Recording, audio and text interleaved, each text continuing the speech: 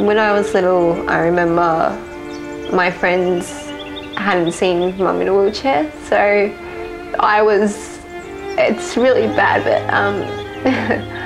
I remember being really embarrassed because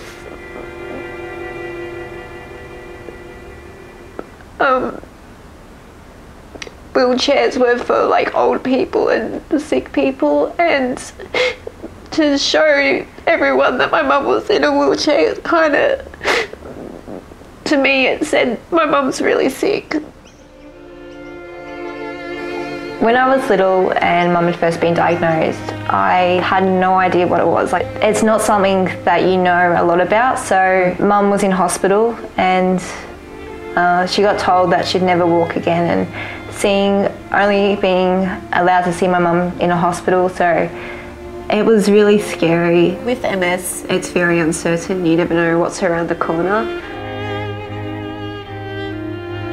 My dad left when we were little, so Mum was our only support, and we needed to support her, so the roles are kind of reversed. We became the parents and Mum became the child.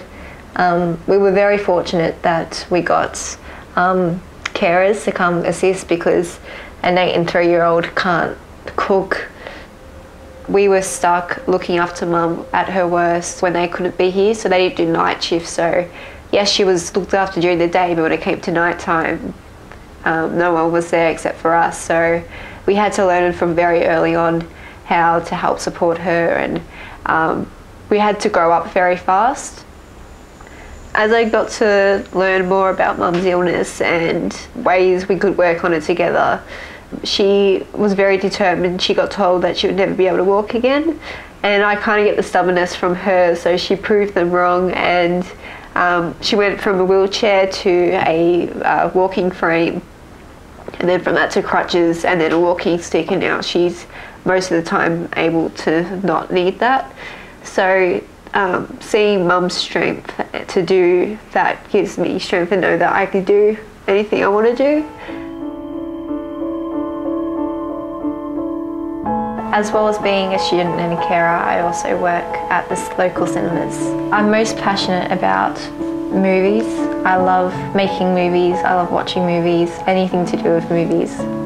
With performing, you get to take on a new character and you get to create their world. And it's nice to be able to play someone else and experience their life in their shoes, in that character. It's just nice to have a break and not be bombarded with like what's going on at home. Being 17 and a young carer, it's very different to being like any other teenager.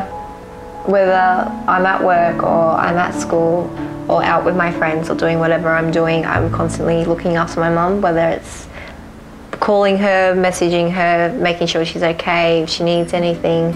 When I'm home, helping around the house, just spending time with her. And my brother and I do have some fun, so when she loses her sight, we go, how many fingers am I holding up? And it's just our way of getting rid of like the whole dark look on the illness and just making light, and that's our family quality time when she's sick. I think that it's really important that there's awareness for carers, young or old. People need to know that it's not a death sentence and it's not the end of a family, and just to have more appreciation and understanding for people who are in caring roles. We're just like any other family, just with something added that adds to our experience as a family. Hi, my name is Courtney, I'm 17 and I'm a young carer for my mum who has MS.